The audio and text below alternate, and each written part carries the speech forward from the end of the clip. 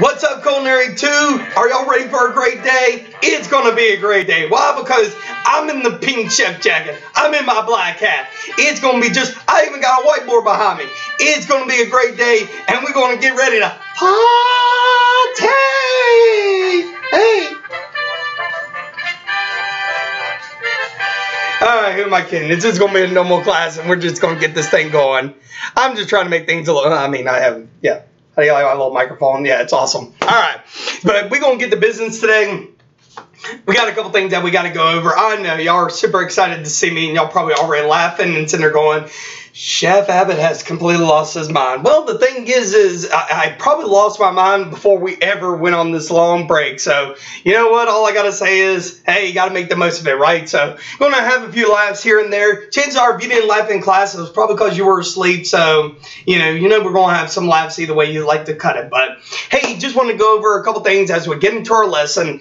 And, it's great to still be able to talk to you guys. Unfortunately, it just stinks that I don't get to see y'all. I mean, can you imagine you're talking in front of a camera? There's no student to get on to. I'm not sitting there yelling at the usual suspects. Read the face. Y'all know what I'm talking about. And you know who I'm talking to. And if you're watching this video and you're one of them, you understand what I'm talking about. Anyways, but we got... I'm going to crack myself up, ain't I? Alright, but there's a couple things we want to talk about as we get into today. Number one, first off, I want to discuss attendance with you. Again, as I told y'all last week, you have from 8 a.m. to 11:59 p.m. Hey, what's up, Chef? What up, Chef? Could Chef Dizzle? Whatever the case may be. Hey, I'm alive. I barely made it. I just woke up and rolled out of bed. I don't care. I got a bed head. Whatever it is, check in something. I prefer to see that so that way I can mark it on my attendance, so that way I can know I'm trying to keep up with you guys to the best of my ability, okay? Just like every other teacher is figuring out their way, I'm doing my best with my way, okay? So, go ahead, check in. Now, if you just want to watch the video and do the work, that will help, okay? Because if you're doing the work, I see that you're doing the work, which, let's face it, the whole point of attendance is to do the assignments.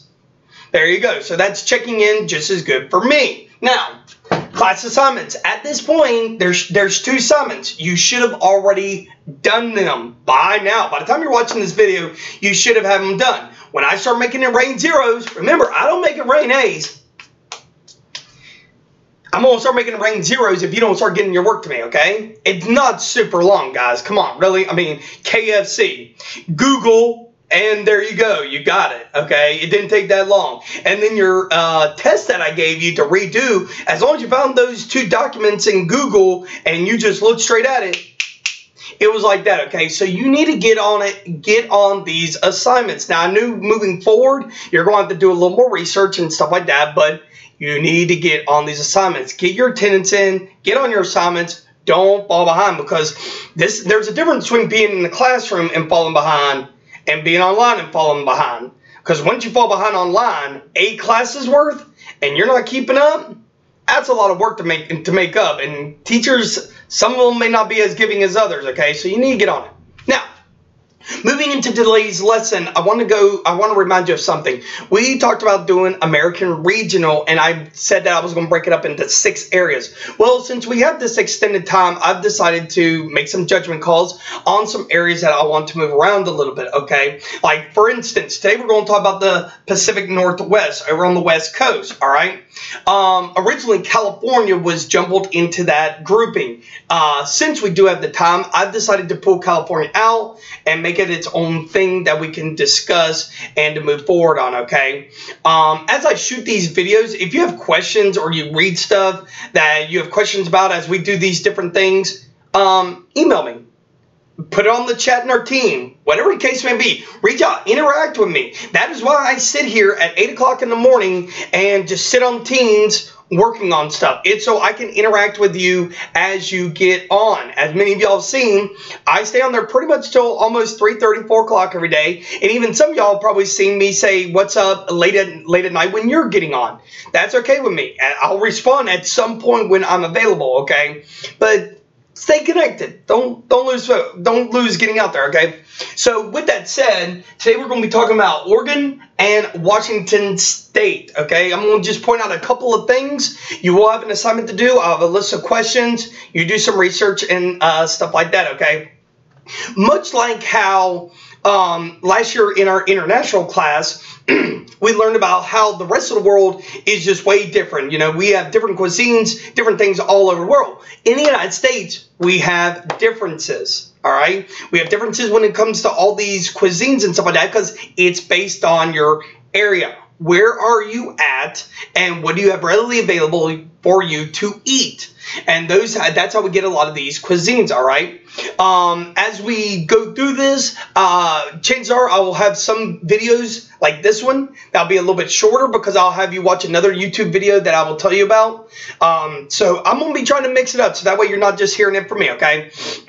So today we're talking about Oregon and Washington. Some foods I'd like to point out. Number one, seafood. Obviously, with the fact that it's on the West Coast, you have a large array of seafood. Much like us over here on the East Coast, seafood is king and stuff like that. Over on the West Coast, very, very similar. As you work your way up the coast, you get into your salmons, you get into your shrimp, crabs, things like that, even lobster over there.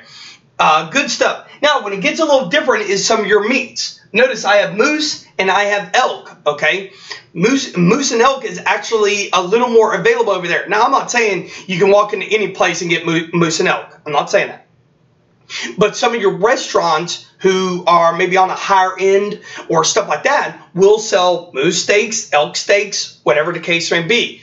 Things like that. They have that available to them. Why? Because over in that northwest area where it's cold, it's rainy, very little sun most of the year and stuff like that, they attract a different kinds of animals that they can hunt, produce, and, you know, farm to table. There you go, baby. All right, so just like in different parts of the country, as we talk about different things, like when I talk about Texas, a lot of beef. Why?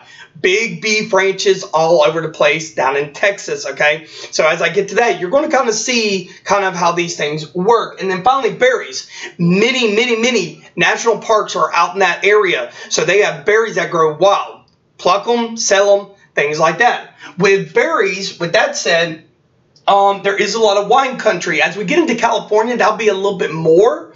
But there is areas of, especially Washington, that produce wines that sell throughout the country and even throughout the world, okay? So those are some different things that you can find as you look over on that side. And then finally, at the very bottom here, I threw in international cuisine. Remember, it's on the West Coast. So think about people coming from different areas of the world on the far east, so such as Japan, China, Australia, things like that. Those people, Hawaii, coming over to the West Coast. Much like us being on the East Coast, we deal with a lot of Europeans who've come over from the Europe side.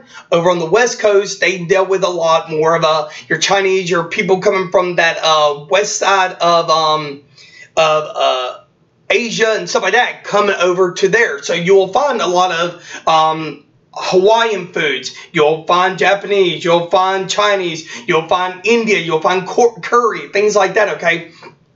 Those kinds of things you'll also find on the coast because people have moved from those parts of the world into ours, okay? So these are just some ideas of the things that I would like to point out. Obviously, if I had more time, I don't want to make these videos too long. I'm trying to keep them under about 10 minutes or so.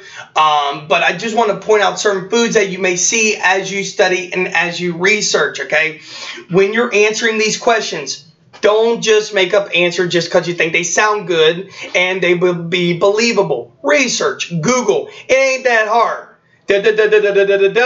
Ask a question and see what pops out. Do a little bit of research and try to learn something, okay? Let's make the most of this time. Don't just sit there on your butt and just start making up stuff just because you ain't got time to deal with it. I'm sorry, you're doing 30-minute classes, so that's 4 hours a day when you're so used to going for almost 8 hours. Come on, guys, really? Get on it, work on it, learn something. And until next time on Wednesday, y'all have a good week. We'll see you on Wednesday with our next area we're going to learn in.